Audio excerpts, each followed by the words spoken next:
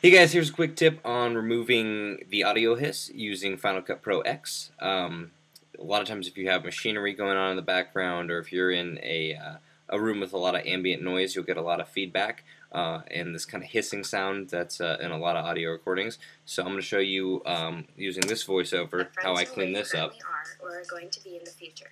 And I apologize if it's playing a little quietly, but this is what I basically did. I've already done this to this clip, but I like to go in for voiceovers, change the equalization to voice enhance. You make sure your audio clip is selected and click on voice enhance. This creates kind of a parabolic graphic equalizer, a little bit lower in the 64 to 128 hertz. And you'll see kind of why that helps you out here when we go into the video analysis.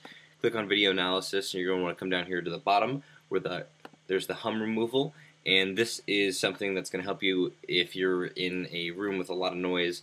This is going to cut out frequencies at 50 hertz, or you can bump it up to 60 hertz if it's really if it's a really loud room. So this helps a lot if you have a microphone that doesn't calibrate very quickly the audio levels of the room. But yeah, here's a quick tip on how to remove the audio hiss using Final Cut Pro X. If you found this helpful, please comment, rate, and subscribe.